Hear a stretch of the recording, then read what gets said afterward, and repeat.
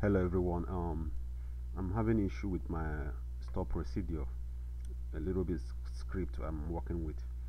So the error I'm having on the select, it says that the select is not valid at this position for this version, server version, expecting left parentheses or semicolon.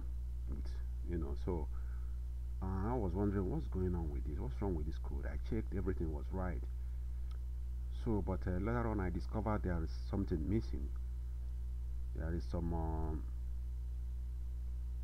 bug I need to debug. There's something going on here. Something is missing on the code. So what I did was this is I found out what was causing the problem. On the here on the cell start date, I supposed to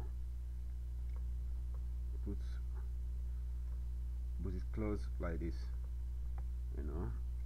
cell start date, and here and cells end date, they is separated, so it's supposed to be closed for the computer to be able to read it. So now see, it goes off. Let me separate it again. It comes back. If I put it close, it goes off. So this was the problem. Something was missing. So in case next time you are facing the same issue, if you are working with the store procedure on a script, then it says that on this, especially select, it says that this error pops up. It said that select is not valid at this position for this server version. So you should know that there is something going on with the code. So you have to find out and take your time and find out what was missing or what you're supposed to add up. So now let me just close it so they can go off now.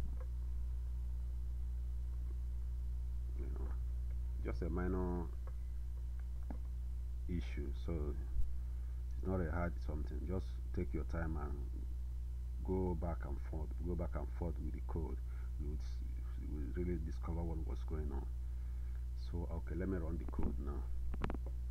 Before it goes, let me run this code. Okay, voila, it said everything, procedure created. You see, it said everything, it works fine. Alright, thank you for watching, guys. See you some other time. Bye for now.